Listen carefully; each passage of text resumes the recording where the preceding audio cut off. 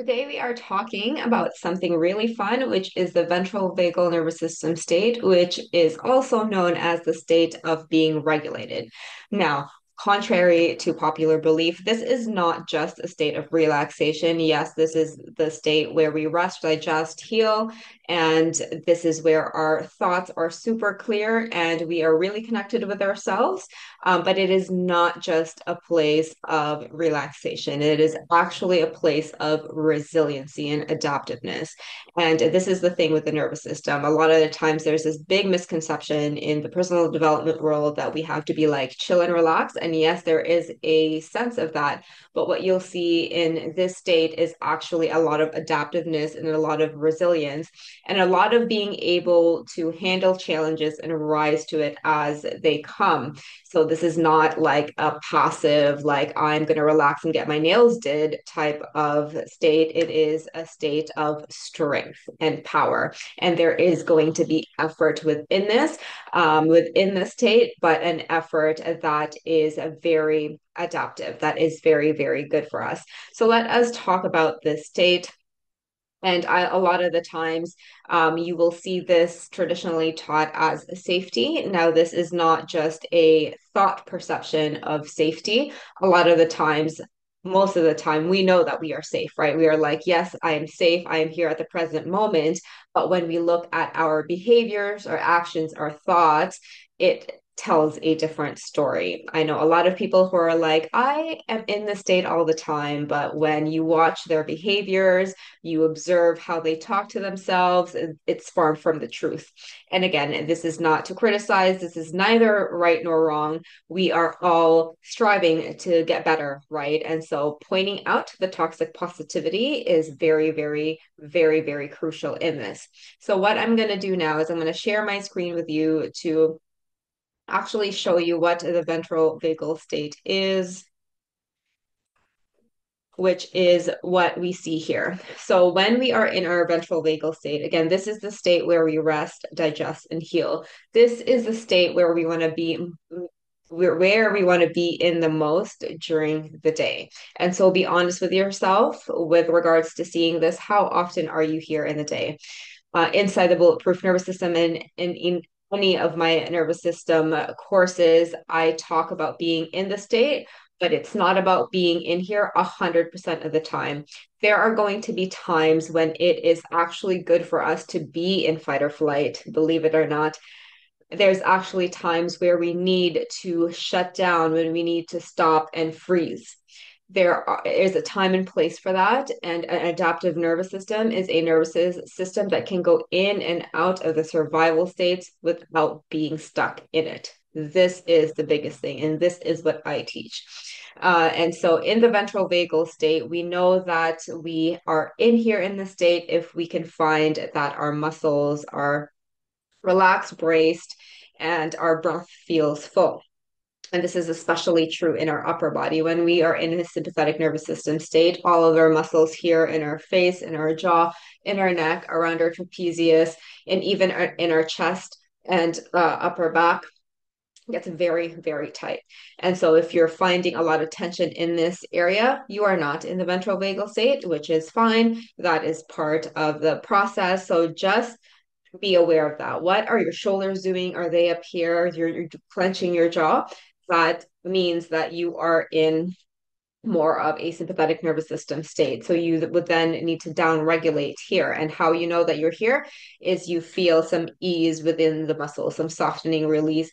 Your breath feels full and you feel connected to yourself and your other and others. And you find that you recover best even after a tough workout or an injury, or if you went through a run or something like that, you are able to recover fast.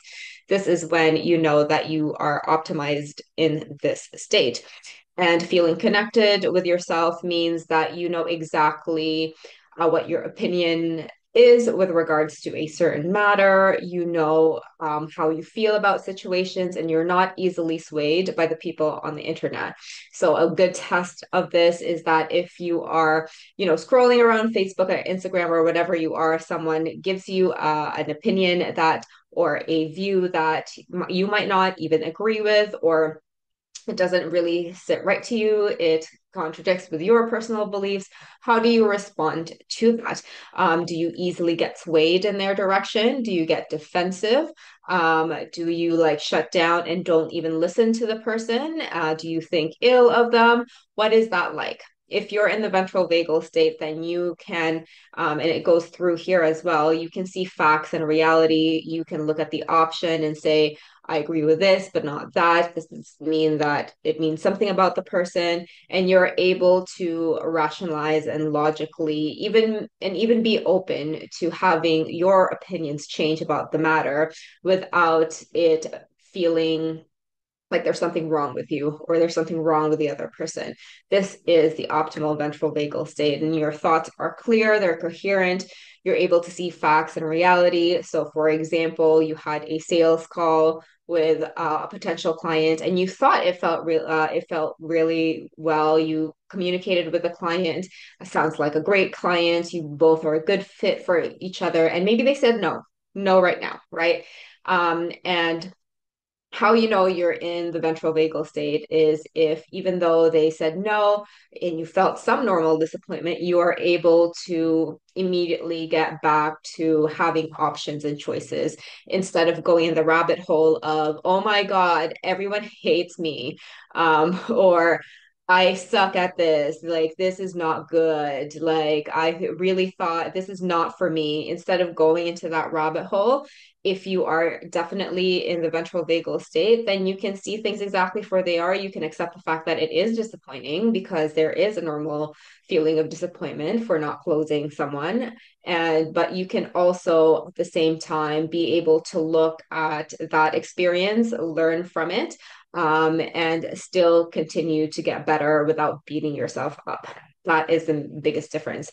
And a lot of people would describe being in the state as flow. Like their energy levels are very flowy, they're very steady, they can go back and forth in terms of being able to like go and take action and also ease down and relax as needed. So it's a great harmony between knowing when to step on the gas and knowing when to brake. And so this is a great state to be in. A lot of people also say they feel very creative in this area, whether it be the arts, whether it be whatever their craft is. This is the state of creativity, which is, as we can see here, a very, very great place to be in. It's a very good state to be in. And again, how I teach is to be in this room for as long as you can. We are going to get dysregulated. Even at this time, we get dysregulated. I got dysregulated this morning, and I'm not going to lie about saying that that's not going to happen, even though I teach this stuff, right? It's not about avoiding dysregulation. It is about coming back to regulation when you are dysregulated.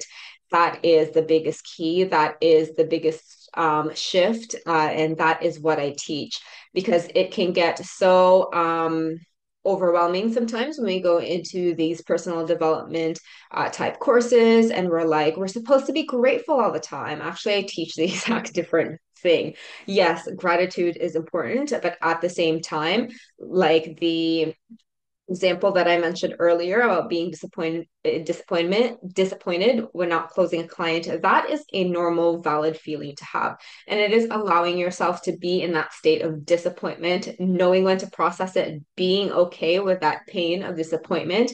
And then because you were able to process that, then go back into the state of this ventral vagal state and being able to then learn from it adaptively. You're not going to go into the depths of despair for 5 days and no longer put yourself out there during that times, which is more dorsal vagal.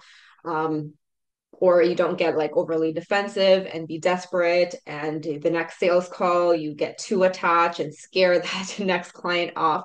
It is not about that, right? It is about just accepting it about it is about learning about the disappointment. It is being okay to be like, I and being honest with yourself and saying, I really fucked that up. Like there was a moment in time in that conversation where when I completely just fucked that up. That is fine. I am still learning. I'm going to move forward. This is what I'm going to do moving forward. That is going to take you further in terms of growth and development than the toxic positivity of I'm beautiful and all the time and sunshine and rainbows and blah blah blah blah blah. That is not really going to be helpful for you because when whatever you're feeling, whatever that trigger is, whether you get triggered into defensiveness of the sympathetic nervous system state, whether you get triggered into shutdown and freeze and no don't want to actually move on and move forward, that has a lot of power in it. And if we avoid that, we are missing out on wonderful wisdom that we could learn for ourselves. And so this is what the concept of nervous system work that I teach is. And to be honest with you, going through this approach and seeing it in that way has allowed for more growth because I am not denying the normal human experience. I am not gaslighting myself into saying that I shouldn't feel or think this way when a lot of the times it is valid to feel negative emotions. It is valid to feel disappointment, to feel sad, to feel angry about things. It is valid to feel very depressed and exhausted after a while. Like that shit is normal. It is all about us bringing ourselves back into this moment of ventral vagal that actually matters. So what is your thought? What are your thoughts with regards to this type of approach? Is this how you're approaching time these days? Is this how you're already responding to the challenges around you? Let me know, and I will see you around.